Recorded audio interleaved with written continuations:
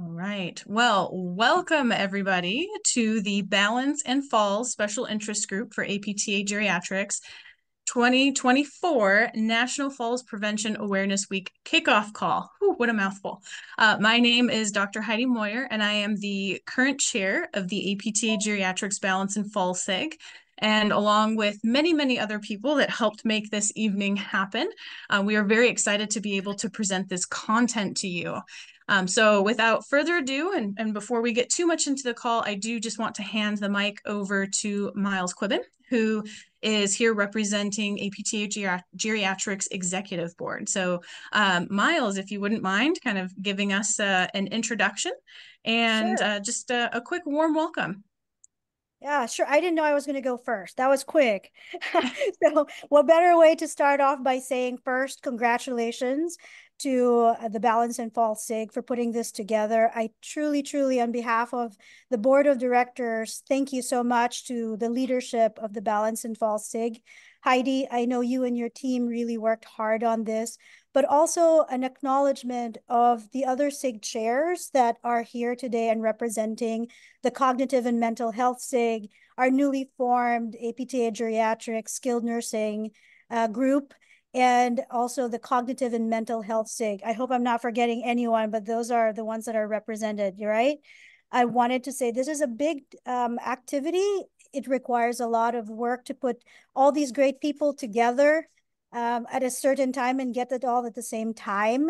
So it requires a lot of coordination, coordinated effort, and really passion to get it here. So on behalf of the board, thank you and congratulations for putting this together and for giving us a real good example of how the SIGs can work together for the betterment of our older adults. So thank you so much. I look forward to hearing what you have tonight. It looks like a really interesting presentation. And with that, I appreciate you. The board appreciates you. And on behalf of Kathy, our president, who is out sick tonight, welcome everybody. And here we go with the National Fall Prevention Awareness Week. Awesome. Heidi, all yours. Thank you so much, Miles. We really appreciate having you guys here. I just want to take a moment of gratitude to again acknowledge all of the people that helped put this together on the Balance and Fall SIG side. And you're going to get a chance to hear from the representatives from the other special interest groups as well. Even though it's usually my face that you see on things, it is not my work normally. We're a really incredibly dedicated team. The group that we have has a ton of creative energy, but also a lot of the energy to make things happen. So I just want to give a moment of gratitude to all of the behind the scenes people that you don't normally see. So the theme for this year's call are the 5 M's of geriatric care. And this is a model that is not brand new, but it's recent enough that it's still not currently fully integrated into clinical practice. And we felt that this was an amazing opportunity as the Balance and Fall SIG to be able to integrate this model and to demonstrate how easy it is to be able to address all 5 of these things consistently to make sure that we're not missing anything. So for those of you that are not familiar, the 5 M's of geriatric care are mind, mobility, medications, This meeting is being multi-complexity, recorded. and what And matters most. So we're going to be hearing from our speakers on each of these topics. Basically how tonight is going to go is we will be giving kind of short 10-minute TED Talks, high impact information that you'll be able to apply to your clinical setting or in your teaching in academia as well immediately the next day. We want to make sure that you guys get as much information as possible. All right, and then we will be introducing our speakers as we go along, but these are the folks that we do have represented, and we're very, very excited to have them. So I'm actually going to be handing over the rest of the speaking duties for the evening to Beth Quinn, who is our community outreach liaison for the Balance and Fall SIG. And she, from here forth, will be taking over the responsibility of introducing our speakers and serving as your MC for the evening. So if we can get a round of applause for Beth, I'll have her introduce herself, and then we will get started with our first speaker. hey, thank you, Heidi. Again, my name is Beth Quinn. I'm the Director of Clinical Education at Bellarmine University in Louisville, Kentucky. And I'm very excited to be starting to contribute to this group. So newly minted, Heidi's still telling me what to do, and it's great. So With that, I would like to introduce our first speaker. She serves as the Vice Chair of the APTA Geriatrics Health Promotion and Wellness SIG, and we'll talk about our first topic of the evening, medication in falls. Dr. Amy Walters is a full-time faculty member in Austin, Texas, on campus of the University of St. Augustine for Health Sciences, where she teaches geriatric PT and pharmacology. Dr. Walters joined as core faculty in 2016, and she completed her BA in psychology from the University of Texas at Austin, her Master of Physical Therapy from the University of Texas Medical Branch, and her DBT from the College of St. Scholastica. She also has a PhD in health psychology. Dr. Walters' clinical practice has been focused on sports physical therapy and geriatric physical therapy in outpatient and home health settings. In addition, she taught PT continuing ed courses nationwide on integrating yoga and Pilates into PT practice. She has board certifications in sports PT as well as geriatric PT, overachiever. In addition, she became a certified expert for aging adults in 2019. She currently serves as one of the state advocates for Texas for the APTA Geriatrics, as well as the vice chair for the Health Promotions and Wellness SIG. Dr. Walters, take it away. Thank you. All right. So I feel like pharmacology, I'm glad you started with this because it's always the hardest sell with my students to get them into it. But I feel like clinicians have more of an appreciation. Once you get out, you're like, wow, this is really important. So I'm excited to talk a little bit about medications. So to start, I just wanted to address why it's such a problem that we see so many adverse drug reactions in older adults. The one we'll specifically talk about today being falls, but just some background to kind of why they tend to have more problems with medications. And some of that's just the presence of multiple disease states, multiple comorbidities in this population. That means multiple medications, right? Polypharmacy. And then it's also going to be a lot of problems processing medications a lot of times because these disease states might impact the liver, might impact the kidneys. And that's how you're really going to eliminate, metabolize these medications. So more likely to develop kind of toxicity. There's not great drug testing with this population. So a lot of times, when you're not doing studies on individuals with multiple disease states and all this polypharmacy. So a lot of times, we're really not sure how they're going to react to some of these medications.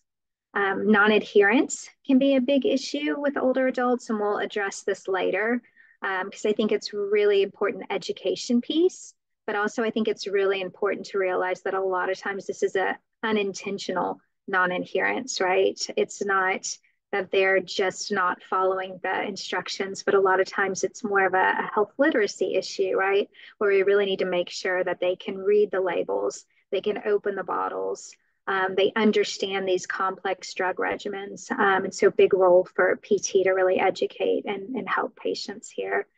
And then the issue of inappropriate medications for this population. So we're going to talk about some lists where you can help kind of identify what medications might be inappropriate. Next. All right, so the main side effects are going to be any drugs that have primary side effects that are sedating, syncope, dizziness, drowsiness, changes in blood pressure, and impaired balance. Those are obviously going to be the big side effects. They're going to increase risk of falls. And what we're going to find is a lot of times it's medications that impact the nervous system and medications that impact the cardiovascular system.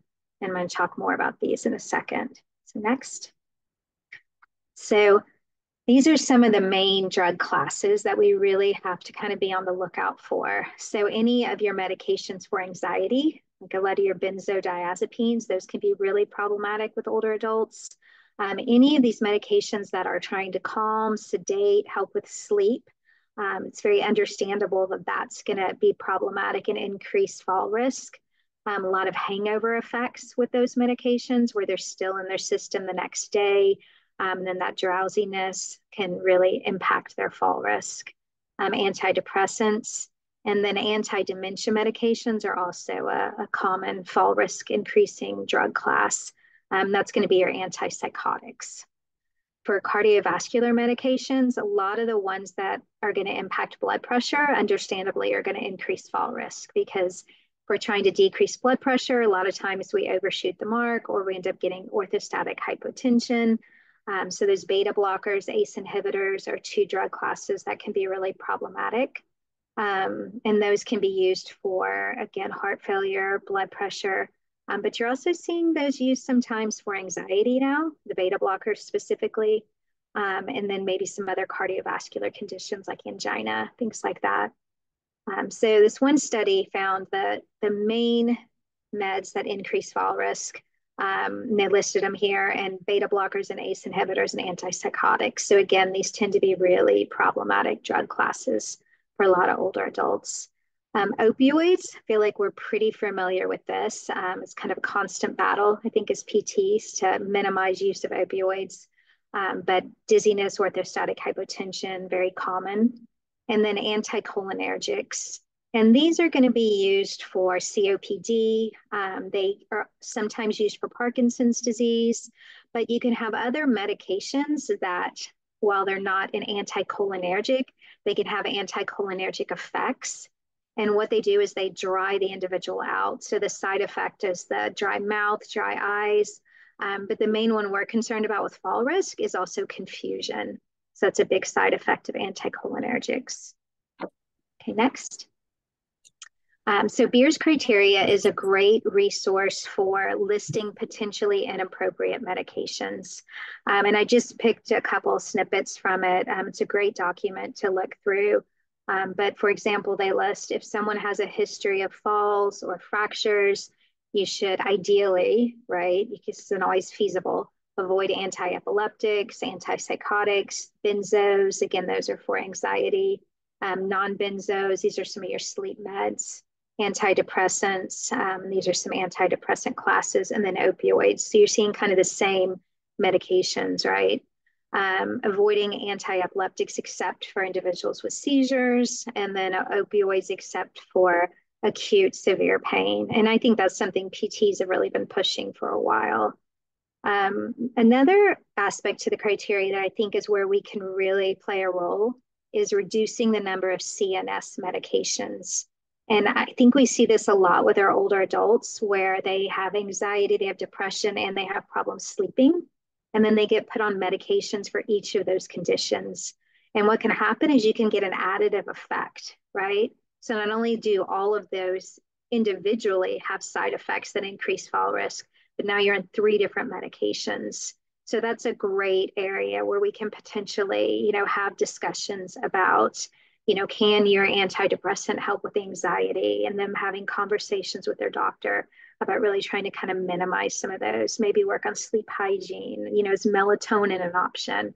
Kind of looking at some other options. Next. And then the role of PT. So I think a lot of therapists are intimidated by pharmacology, especially depending on when you graduated. And so I do think you have to kind of consider your knowledge, your comfort level. I think those in home health were used to a little bit more medication reconciliation and having to really work with the doctors a little bit more closely. But I think there's some simple things that we can all do to help. And the first one is just asking if there's any changes in their medication or dosages. And the reason this is so important is the side effects tend to be most severe when someone first starts the medication. So if someone's coming in with these balance deficits or dizziness, these recent falls, and you can tie that to a drug that they just started, that's going to kind of really help you with your differential diagnosis too, right? And you might see that change as their body kind of adapts to the drug. So the first thing is just really asking about the medications, right? Identifying if the medication is causing the side effects. It's really important. And then I think our biggest role is communication. And telling you how I. All right, and then we'll go on to the next one. And I'll talk a little bit more about these. And I think this kind of summarizes our role nicely. This was in the Jerry notes in April. And it does a really great list of kind of really simplifying what are some of the things we can do. And the first is, again, just making sure that they're taking them correctly. Are they able to, is the regimen too complex, right? Are they needing help with that? Do we need to figure out how to simplify that? Do they know why they're taking these medications? Do they know what potential side effects are? So really that health literacy component is important. Looking for potentially inappropriate medications. So there's great resources like beers. But I think the greatest resource out there is your pharmacist. And I think they're grossly underutilized. So really, really, really having them look for drug interactions and look at inappropriate medications is often a better route than going to the doctor. Again, indication for the medication has the problem resolved. I think we see this a lot where someone's given something in a hospital, maybe that problem's resolved, but they're still on it, and that doctor doesn't want to take them off the medication, but they don't need it anymore. So really identifying that. Can they be deprescribed or simplified? Again, you think about older adults on 20 different medications that some you take with food, some you take without food. You might have to take them 3 or 4 times a day. Can get really complex. So how can we help them? Are there extended release? Are there pill boxes? Do we need to get them alarms? So I think things like that might really improve adherence. And then identifying symptoms related to medications. So again, we need that basic knowledge of what are common side effects of some of these medications. And then if we're asking about medication changes, hopefully we can kind of make those connections and then open it up for a discussion with the doctor. Thank you. Did I make it under 10? You did great. Thank you so much, Amy. And I believe Heidi put this in the chat, but if anyone has questions for our speakers, feel free to put them in the chat box so we can address those questions in a timely manner. So thank you so much, Amy. Great information. Next, we have the chair of the APTA Geriatrics Cognitive and Mental Health SIG speaking on our second topic of the evening, mind and falls. Alex Alexander is a board-certified clinical specialist in geriatric physical therapy and is chair of the APTA Geriatrics Cognitive and Mental Health SIG.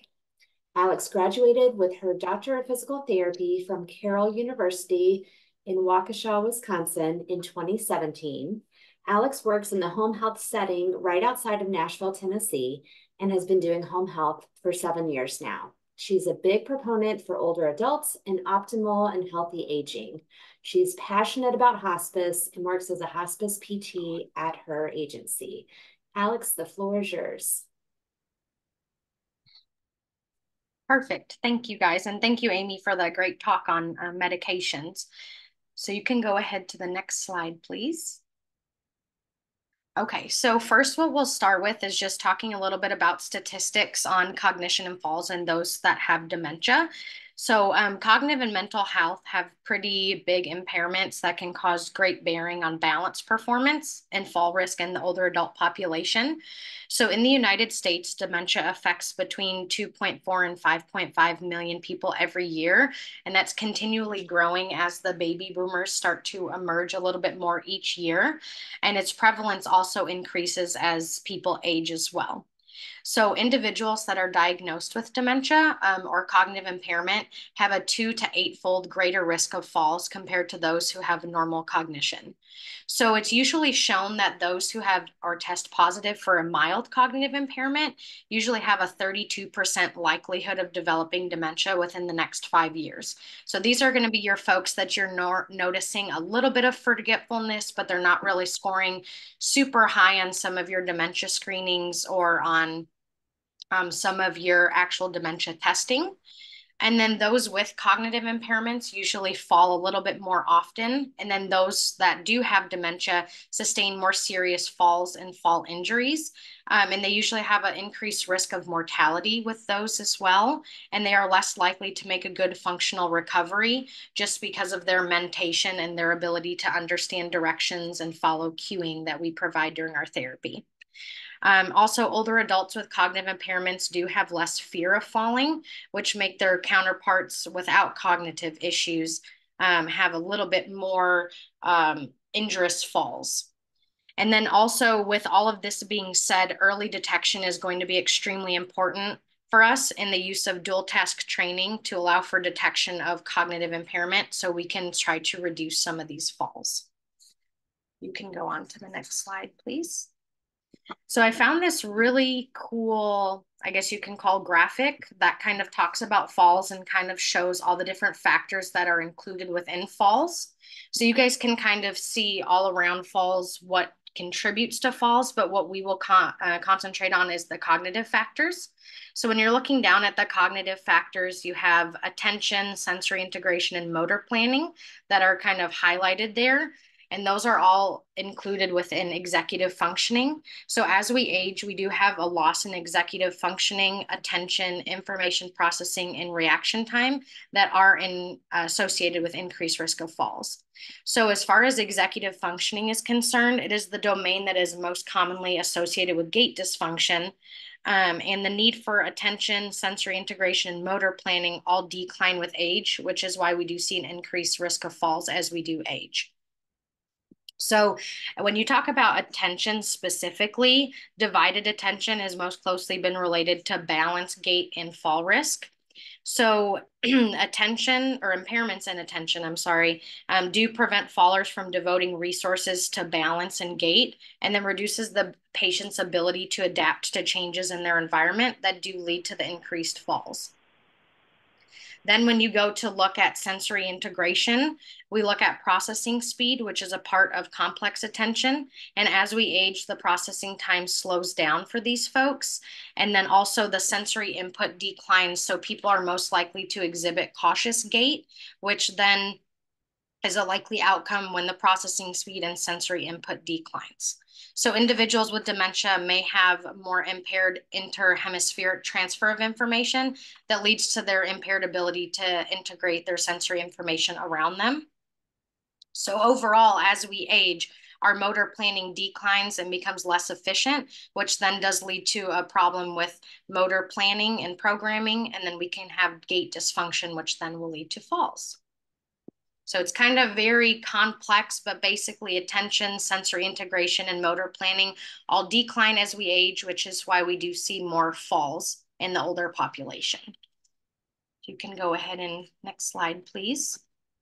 So when we look at effects of exercise in those with dementia, it's very important. So even though somebody with dementia may not be able to comprehend what we're doing or, comprehend every single direction that we need them to follow, still getting some sort of exercise is going to be important with these folks. So interventions that combine strength, balance, flexibility, and endurance, such as walking, have improved cognition, have decreased agitation, improved mood and mobility, and then also functional mobility in those with dementia. And the use of physical activity that's recommended for these folks is about 30 minutes twice a week. And that was the minimum threshold that did produce significant benefits in this population. And it kind of just gives individuals positive experience and meaning to their day and breaks it up so they're not so lonely, they're not so bored, and they kind of feel like they have some sort of a routine or something to look forward to. And in those with dementia, it's shown that exercise can positively affect health and well-being just due to the reduction of cardiovascular disease, improvement in cerebral perfusion and blood flow to the brain, and then also increased production of neurotrophic factors. So exercise that aimed at muscles induces neural plasticity as well, which may slow down or reverse the evolution of Alzheimer's disease. And then also the hippocampus is sensitive to exercise as well and can generate new neurons throughout one's lifespan due to it being one of the major sites of neuroplasticity. So just getting any type of movement, no matter what setting you're in, is going to be beneficial for these folks. And yes, we can't totally get rid of somebody's dementia or Alzheimer's, but we can at least just try to help with some of the side effects that come along with that as well. You can go on to the next slide, please. So I have included some evidence-based interventions here that are good for folks just overall for balance, but then also with those that respond well with dementia. So the Otago program is shown to reduce falls by about 35 to 40% in frail older adults if it's completed correctly. So the Otago program is something that you can get a certification for, but the Otago exercises can be taught as a home exercise program and then be delivered to non-physical therapists such as caregivers, either in the home or at a facility. And they have shown to be effective in improving physical performance measures and decreasing fall risk over a 6-month period. So it is something that needs to be done pretty regularly in order to see those beneficial effects. But usually it's completed about 3 times a week. And there's also a stipulation of walking 3 times a week as well. And this was done over a 52-week period. The study was performed, and usually they like the Otago program to be performed over a year's time. But it does include strength and balance exercises. Also, Tai Chi has been shown to improve balance in older adults and is also associated with a reduction in future fall frequency. So when we look at these interventions to improve executive functioning, we want to use interventions such as dual task, such as the Stroop test and the go, no-go test to reduce risk of falls, as we see that executive functioning is what is primarily impaired and leads to fall risk in those with dementia. And then also it has been shown as well that choreographed dance sessions have been shown to improve verbal recognition memory, improve visual delayed recall, and then as well as gait performance. So it's not something where you have to choreograph this a big long dance, but I've noticed even in some of my sessions when I was working in a SNF where you just put on some music and just slow danced with somebody or just kind of let them be free in dance, they actually showed pretty good improvements with the balance and strength just by doing this. And it also helped memory, long-term memory as well, to bring back some of those memory so that may be associated with some songs that they're familiar with in their past. So there are tons of specific interventions that can be completed to improve balance and minimize falls, especially ones with dual task training and executive function training. So under the Cognitive and Mental Health SIG page, we do have a cognitive and mental health toolkit that kind of goes through different tests, but then also interventions that you can do depending on what domain you would like to work on with someone. And that is free to everybody. So it's awesome for you guys to download and easy for you guys to use in your clinic. You can go on to the next slide, please. So quickly, strategies that we can use for patients and caregivers to remain active is just activities that promote gentle stretching, strength training, balance, and endurance, and just making sure our exercises focus on ease, availability, and pleasantness to the individual, creating reasonable exercise goals for the patient, providing clear instructions on how to monitor progress to caregivers, problem solving obstacles that arise for the person, and then follow a scheduled exercise activities so the patient has a routine. So you can go to the next slide, please. So lastly, to continue on, just making sure we're designing exercises in an easy to remember order for the individual, the use of handouts with magnets to put on the fridge to provide a visual cue to complete exercises and aid with carryover for caregivers, and then also use tracking forms to monitor progress, and then the use of games and completion or competition, as well as social interaction and challenges to improve the balance and ease of home exercise program for the individual. And I think time-wise, we are out. Thank you. Great. Thank you so much, Alex. Next, we have 2 representatives from the APTA Geriatrics Mobility Screening Task Force speaking on our 3rd topic of the evening, mobility and falls. Emma Balarjan is a physical therapist and biomedical engineer, currently a postdoctoral scholar in the Division of Geriatric Medicine at the University of Pittsburgh. Emma's research focuses on integrating routine mobility assessment into healthcare for older adults. She also works on projects evaluating walking quality in older adults in home, lab, and clinical settings, as well as the influence of comorbid conditions such as urinary incontinence and glaucoma on gait. Next, or joining Emma, will be Sterling Eckert. He's a physical therapist practicing at an outpatient physical therapy and balance center in San Angelo, Texas. He graduated with his DPT from Angelo State University in 2020. In 2022, he joined the Doctor of Science program at Texas Tech University Health Science Center. His current clinical practice sees various geriatric, orthopedic, vestibular, and military populations. He has further clinical experience in skilled nursing, home health, and inpatient rehab settings. He's currently a member of the APTA Geriatric Task Forces for the annual mobility screen in the National Senior Games Association. He also serves as the APTA key contact for the 11th U.S. Congressional District. I will hand it over to you two. All right. Thank you, Beth, for that great introduction. And thank you to Amy and Alex for the two presentations preceding. That was some really amazing information, and I'm enjoying this so far. So we're going to talk about mobility. And anytime you talk about a topic as broad as mobility, I think it's a good idea to start with definitions. What are we talking about? And fortunately, we have great organizations like the APTA that gives us definitions that we can build from and make sure we're on the same playing field when we're talking about things. And the APTA defines mobility as seen on the screen. I'm trusting that y'all know how to read, so I won't read it to you. But basically, if we boil this down, it's saying that how well does an individual move their muscles and their joints, and can they do that efficiently and effectively as they want to? And they break it down even further into describing functional mobility and then joint mobility. So functional mobility is what I think a lot of us PTs get excited about. It's those daily activities that we want our patients doing, going out and gardening, sit to stands, the fun activities that they do with their friends and family that we love to see those results, them getting back to doing that activity. But underneath that, and what I like to call is like the prerequisites to functional mobility, is joint mobility.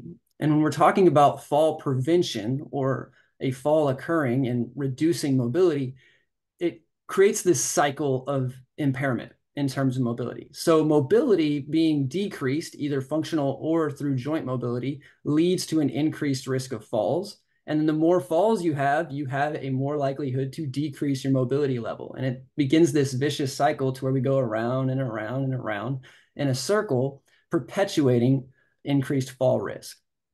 And one of the big takeaways I want to get at with this slide is I want us to not fall into this trap as clinicians, which I always fall into this trap of strictly focusing on the functional aspect. I want to give my patient that thing that they're asking me for, that functional activity. And we're going to practice that, practice that, practice that. And forgetting about some of those underlying prerequisites that these patients need to perform said activity. So if it's a sit to stand or if it's gardening, whatever it may be, are we checking those detailed things that sometimes get lost, like ankle dorsiflexion, like great toe extension, hip extension, things that are so important at the joint level and the muscular level that sometimes we let go by the wayside, especially in geriatric care, because we have this almost ageist bias and we're focused on getting that function back. I think it's a good thing, but if we slow ourselves down and look at some of those more detailed aspects of joint mobility, we're going to get a lot of bang for our buck and get our patients back to where we want them to be. And Emma's going to talk about some of the difficulties with mobility disability.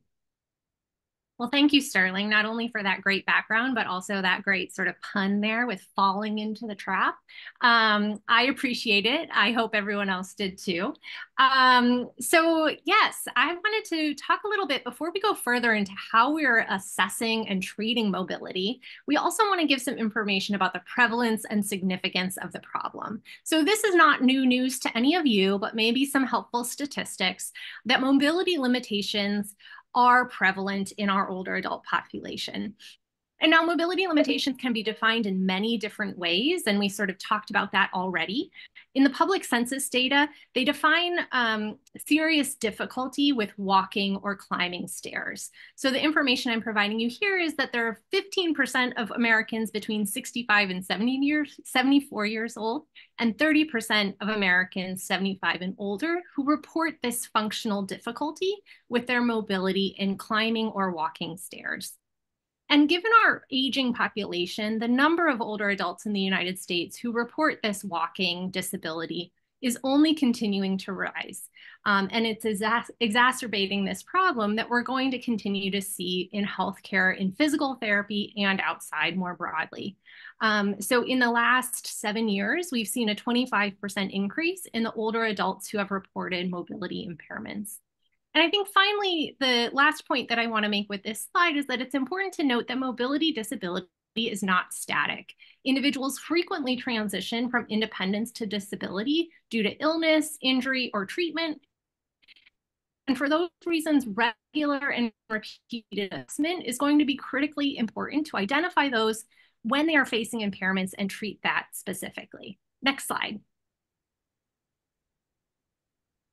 And beyond mobility limitations being very common in older adults, they're also very sensitive indicator to overall health and function. So they tell us quite a bit more about an older adult and their quality of life than just mobility alone. So here we've provided a summary of the literature that's been shown the strong association between mobility limitation with health, healthcare, independence, and even mortality.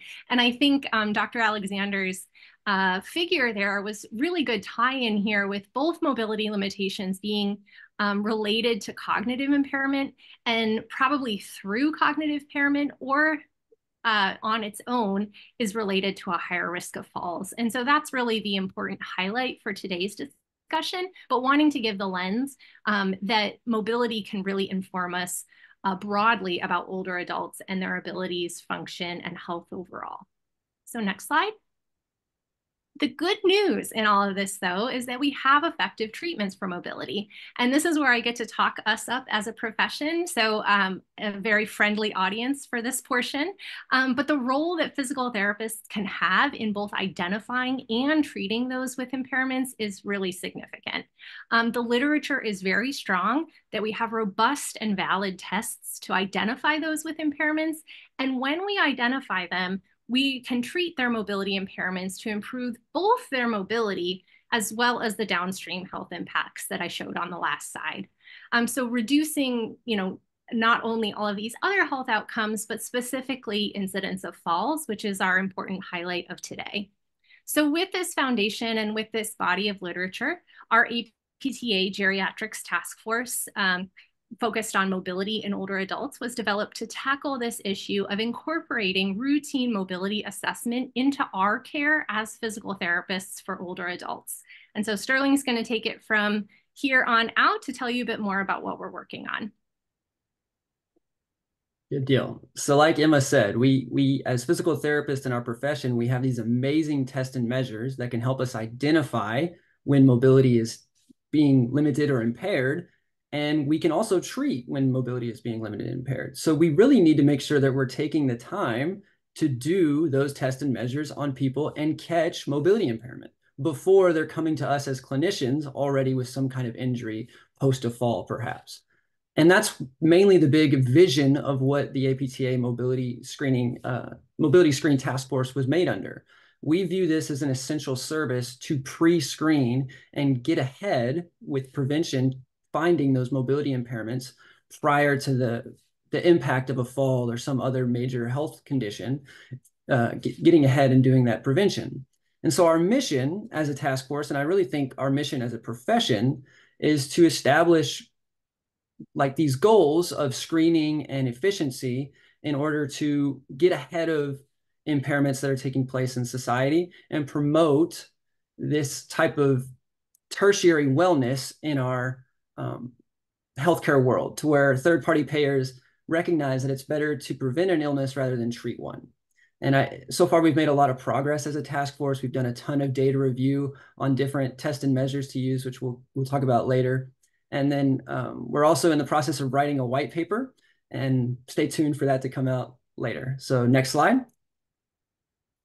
This is our mobility screen data collection form. So these are the tests and measures that we've agreed upon after a thorough bit of research over the past year. And we've decided that this is really how we would like to see a mobility screen take place in the future. And we wanted to mention this in this call because even though we're the task force, this is something that all of us can be doing in the community and promoting within our communities. And it's a really simple thing. I think those of y'all looking on the slide can probably be really comfortable with all the tests and measures that are mentioned there. And through experience, likely know that these are effective measures in detecting a mobility impairment and hopefully preventing fall risk in the future. And that's our big goal, is getting ahead of these falls before they happen. And if y'all have any questions, we put Mike Putoff's email right there. He's our fearless leader, and y'all can reach out to him. And we'd love to see this screen take place in the general public in the future. Thank y'all. Fantastic. Such great information tonight. Our fourth speaker for the evening is the chair for the newly formed APTA Geriatrics Skilled Nursing Facility, SIG, and will be speaking on multi-complexity. Richard White is the Corporate Rehabilitation Director of Education and Clinical Practice for Sigma Health Rehab. Additionally, he proudly chairs the APTA Geriatrics Skilled Nursing Facility Special Interest Group. Based in Utica, New York, Richard guides and educates the Sigma Health Rehabilitation team across New York State and New Jersey, focusing on best practices within skilled nursing facilities. Take it away, Richard. All right. Thank you again so much for having me. I gotta say, just right off the bat, I feel like almost like I'm back at, CSM or another conference. My mind's racing from everything everybody's kind of gone through, and it's just really exciting. I'm taking down some notes and things that I want to follow up with some of you with afterwards. So thank you all for being on this call and being a part of this. It's a great team. So kind of like how, Sterling's kind of point of view about providing a definition, I got to be honest, when I was assigned multi-complexity, I was already overwhelmed with the word itself. So I think unlike some of the other prior topics that were discussed with regard to falls, I kind of had to take a step back and really try to take advantage point of at like a 10,000 feet, because the more and more I dug into this, the more I would say overwhelmed I became with this type of topic. But it's clearly a big one, and one we need to address and try to simplify as best we can. So what do we mean by multi-complexity? We're talking about the whole person living with multiple chronic conditions, advanced illness, and or with complicated biopsychosocial needs. More than 50% of older adults have 3 or more chronic diseases. We know that interactions between treatments or interventions for 2 different conditions, as well as interactions between treatments and interventions for 1 condition and coexisting conditions, may factor into decision-making. So that's our role. An example of this is taking, a statin medication, which may decrease cardiovascular risk, but may cause cognitive impairment or muscle weakness, leading to falls, like Dr. Walters had brought up earlier on the call, with regard to anti-dementia meds and things like that. So a graphic on the side here to try to kind of give you a better picture of those interactions. So what are some considerations? So everyone's pictures and graphics are usually pretty good. This is what I think of when I kind of ran into this topic, was this overwhelming calculus and organic chemistry, and you just kind of like get start to drown with these things that are flying into your head. But some of those considerations are biopsychosocial, like we had in the definition. There's generational disparities to consider. Understanding of certain residents or patients and their comfort with healthcare providers in general differs. Communication skills differ between residents and patients and caregivers. Education level has an impact on things. Even the evidence and research that's out there currently, we like to lean on clinical practice guidelines, as we should. But a lot of the times those clinical practice guidelines are aimed at one particular diagnosis and trying to wrap around those with interventions and looking at that particular diagnosis. So we can be a little limited. You can go to the next slide. Thank you. So the American Geriatric Society expert panel on care for older adults with multi-morbidity came out with some guiding principles. So as overwhelmed as you may be, there's some great stuff out there. And this is from 2012, but I think a lot of the research that's out there, and I know some of you would agree, but a lot of the research that's out there, just because it might be a little older, is still valued and pertinent information that I think every now and then we need to kind of go back to when we get into topics like multi-complexity or multi-morbidity. So these guiding principles were great to reference and certainly great to kind of get you back on track with the resident and their needs. So to elicit and incorporate patient preferences into medical decision making for older adults with multimorbidity, we're going to recognize the limitations of the evidence base, like we talked about sometimes with clinical practice guidelines, but to interpret and apply the medical literature specifically to older adults with multimorbidity. We want to frame our clinical management decisions within the context of risks, burdens, benefits, and prognosis. Again, we talked about that, or excuse me, Dr. Walters talked about that with regard to, pharmacology. We talked about that with the other pieces that were discussed earlier on this call as well.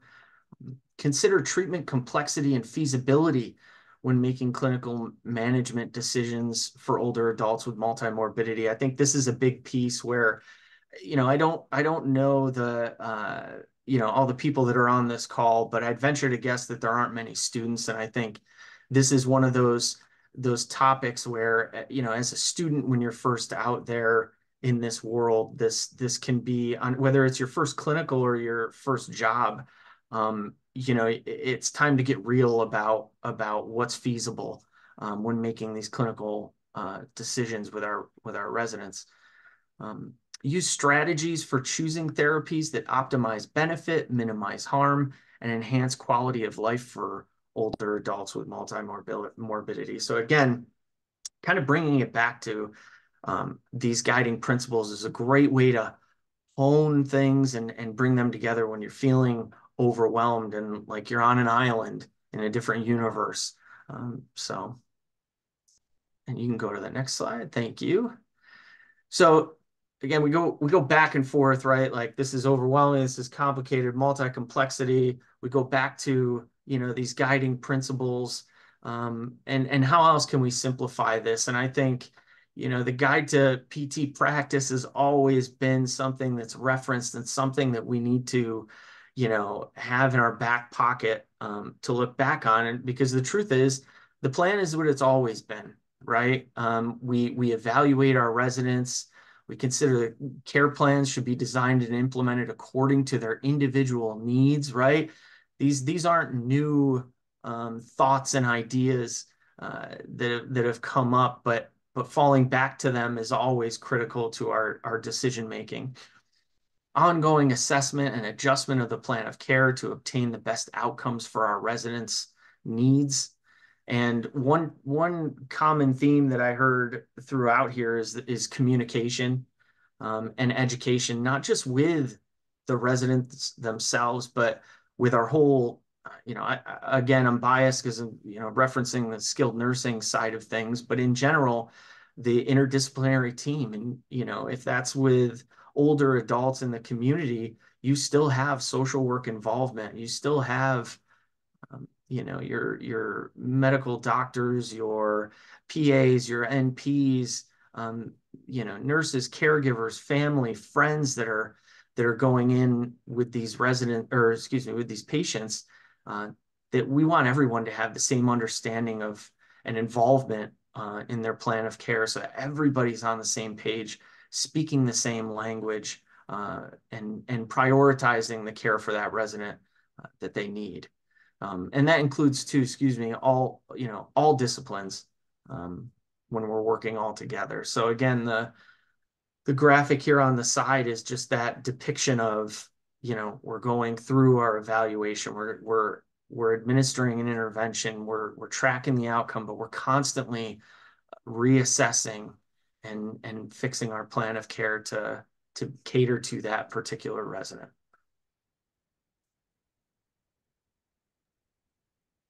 Wonderful. Thank you so much. And last but certainly not least, our final speaker is a member of the APTA Geriatrics National Council for Older Adults Task Force and will be speaking on our fifth and final topic, what matters most. Elizabeth Reagan is a clinical assistant professor and researcher at the University of South Carolina Physical Therapy Program and a member of the APTA Geriatrics National Council on Aging Task Force. Elizabeth's research agenda focuses on community physical activity programs to improve health for older adults and people with permanent mobility impairments and the role of the PT in those programs. Elizabeth also teaches wellness and health promotion to Doctor of Physical Therapy students. All right. Hi, everyone. I'm happy to be rounding out these 5 M's with the one that I think that matters most, which is what matters most. And the definition that Dr. Molnar uses in his 5 M's is each individual's own meaningful health outcomes, goals, and care preferences. So what I'm going to talk about here is what does that mean in the context of fall prevention, both in rehabilitation and in community settings. So you can move to the next one. And I think this comes down to 2 different things, and that is the relative importance that our patients and clients place on something, in this case, fall prevention, and whether or not that they feel that they can control that. So the idea of salience and self-efficacy is key and absolutely and foremost very individual for each older adult. You can go to the next. Right, and I know this slide is a little bit busy, but I want to explain this graphic here, which I think is a really nice way to frame some of the things that we think about from an individual perspective that we need to explore when we're talking about what matters most to older adults in relationship to fall prevention. So there's 2 things on this slide that Kiyoshi Teo looked at in her qualitative study that explored patient preferences around and beliefs around fall prevention strategies. So on the left, you have these 3 themes, which I'll go through individually. And on the right, you have what they culminate in and how they respond to fall prevention activities. So there's a continuum here, and that starts with they respond with fully accepting and engaging in those fall prevention. So they're accepting that they have fall risk and they're engaging in the recommendations to reduce that fall risk. In the middle, you have people who are more ambivalent because of one of these themes or a combination of these themes, and they may not fully buy into their fall risk, or they may only selectively engage in fall prevention strategies. And finally, on the opposite end of that spectrum is the area of denial, which I think is an interesting term here, that to me, it's either that they are not interested in fall prevention, and that is often because they don't think that they can have any control over those risk factors, or they've tried and they're giving up. So these 3 themes on the left that are very individualized in how people think about fall risk and fall prevention. The first is their perception about the risk and whether or not it is temporary or permanent. And often that is framed around, they call it here their health condition, but it could be what I would frame it here for us as rehabilitation specialists is their impairments. So do they feel that they're temporary and that they will go away eventually, or do they feel like they're more permanent and they don't feel like that they have any influence on them? So an example of a temporary one would be something like someone who had an acute illness who is dealing with lines, leads, and tubes, and they know that they may, because that's complex, they may need help getting to the bathroom and they're willing to ask for help. On the opposite end is maybe someone who has more permanent mobility impairments, either related to what they feel is the natural part of aging or some other health condition that influenced that. And they feel that they don't necessarily have control, that as they get older, it's only going to get worse, and they're less likely to engage in fall prevention. On the bottom is how they feel about the strategies themselves. So are they pretty easy to do and subtle, meaning something that they could engage independently, like clearing their home of clutter or keeping things nearby, or using their glasses? Or are they more major and require something more visual, like a mobility aid, like a walker, or engaging with a ramp at their home, or even engaging in community fall prevention programs? And they may be less likely if they feel that these are major and really visual. And those two come together in this idea of self-identity, which I think if you work with older adults, you're familiar with this piece of the aging process, and how losing some strength and vigor or view of themselves. And it could be one of the study participants here said he didn't want to use a cane because he felt very vain, and that only old people use canes, and he fell and then knew that that was the reason. Another example here would be something that's a threat to self-identity around fall prevention, is that they have become weaker when maybe they spent their whole working lives as a very athletic or active person in some kind of very active job. So I think if we are able to consider these three things, and when we start engaging with our patients and clients, it will make a difference. All right, you can go to the next slide. And the way that we do that is through patient-centered care, right? Which just means open communication and partnering with our patients. You can go to the next slide. And I think that the way we do that is these four things. And I'm going to talk about each of them briefly, but we need to evaluate their fall risk and figure out what kinds of behaviors are most helpful, understand whether they're ready and able to engage in those changes. And the way that we do that is by partnering with our individual patients to figure out what matters to them, what motivates them, what they desire, and what they enjoy, and then connecting them to those clinical and community resources that are important. You can go to the next slide. So I don't know if you're familiar with STEADY, which is CDC has a full, it's a lot of resources, and it also includes an algorithm for reducing fall risk for older adults. And the algorithm is a very simple way for clinicians to engage in screening, assessment, and intervention for fall risk, and to just determine those needs and what they are for further desired behaviors. And we've talked about a lot of those desired behaviors already, right? You can go to the next one. And I think, though, it's really important to know, right, from what we talked about, if they're really ready for making these changes and if they believe that they can. So they may recognize their risk, but not feel they can make a change, or they may not recognize their risk at all, depending on what else they have going on. So, and do they feel like that the cost benefit of, maybe it has a threat to their self-identity, but it's important for them to be able to engage in the things that are important to them out in the community, like being independent and grocery shopping, or going and seeing their grandchild's play, or going to church, and all of those types of things. And if you're able to connect those, it will make a difference. All right, you can go to the next one. And one of the ways that we can do this is motivational interviewing.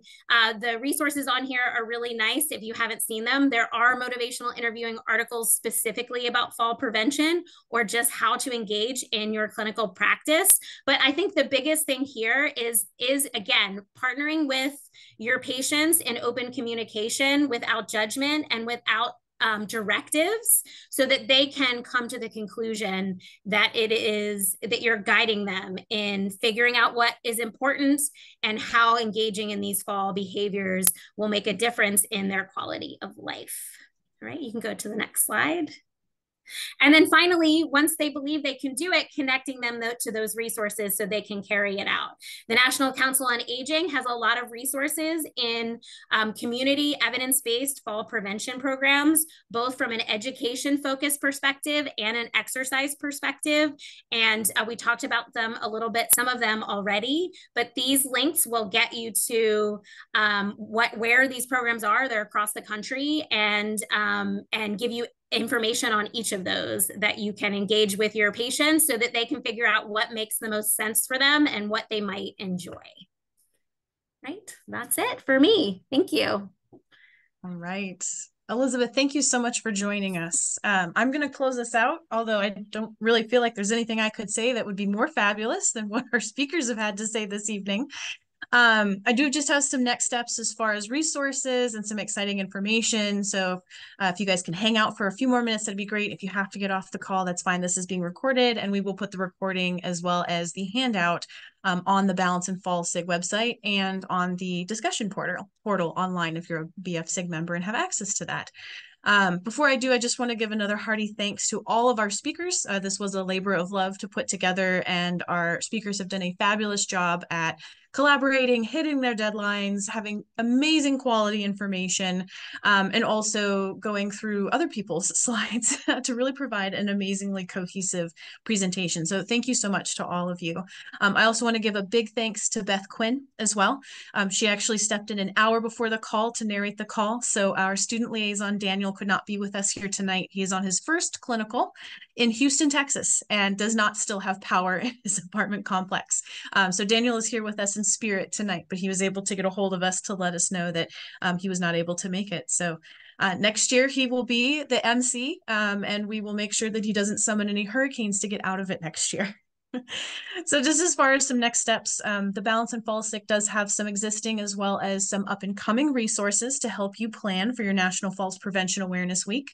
We have the National Falls Prevention Awareness Week event how-to. So this is everything from soup to nuts on how to contact clinicians, associate with business and get sponsoring to provide as big or as small of an event as you'd like. We also have our outcome measures toolkit. And then we have 3 toolkits and activities in the works. So we have a multi-specialty efforts toolkit, which is trying to encourage individuals who don't see themselves as geriatric physical therapists to participate in falls screening and providing some tools for those folks. We're also currently are having our neurologic conditions in falls and older adult toolkit being reviewed by the executive board as well. So this is looking specifically at stroke, brain injury, including concussion, because that's a mild brain injury, and Parkinson's disease, and looking specifically at the information there. And then we have a community education campaign as well. We're in the process of creating PowerPoints that our members can present to different audiences. So students presenting to students, students and PTs presenting to students and other PTs, presenting to our allied healthcare professionals, and also presenting to the non-healthcare community. So those will be up and coming. The reason why we are working on those is, and I don't have a slide on it, I feel like I should have had fireworks or something. PT month, which happens every year in October, always has a theme, and this year's theme will be fall prevention. So we are fast at work behind the scenes to get you as much information as possible. So if you don't get a chance to celebrate Falls Prevention Awareness Week in September, we will have a whole Falls Prevention Awareness Month in October. So you've got plenty of time to plan your events. I also want to give a big shout out to the APTA Geriatrics Special Interest Group, both those who were here and who were not here. So we have obviously the Balance and Fall SIG, and there are some SIGs that were not represented tonight, and it was not because they were not qualified or anything. That's just kind of how the topics fell for us. So they were not snubbed for any reason, I promise. But there we have bone health, cognitive and mental health, global health, health promotion and wellness, residency and fellowship, and our skilled nursing facility SIG, which is brand new. So if you have not joined the SNF SIG, please, please, please do so. I beg of you. Rich is on the call. He's amazing, obviously. So go hang out with them. Just some important resources from the Balance and Fall SIG outside of the toolkits that we have. We do still have our monthly challenge. Also, if you have a question about clinical practice and you are having a hard time finding the answer or need help, our research liaison can help you with that. We do have a pretty consistent Geri Notes presence as well. We continue to submit programming for CSM every year. We'll put updates on the website as well as on the discussion portal. We're continuing our work with the neuro and oncology Balance and SIG, Balance and Falls SIG groups as well. They've recently had switchover in leadership, so we're currently kind of getting our new plan together for the new group.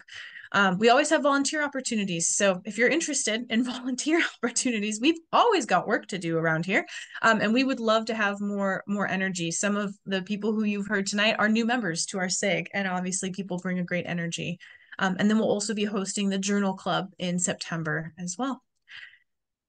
All right. Thank you all so much for attending tonight. I am so incredibly energized by hearing all these speakers. I've been looking at these slides for a month and I knew it was coming, but the delivery was amazing. So I hope you guys are all as energized as I am. Feel free to email us with any questions that you have, and the recording as well as the handout for the PowerPoint will also be online. Thank you guys so much, and happy National Falls Prevention Awareness Week and PT Month coming up.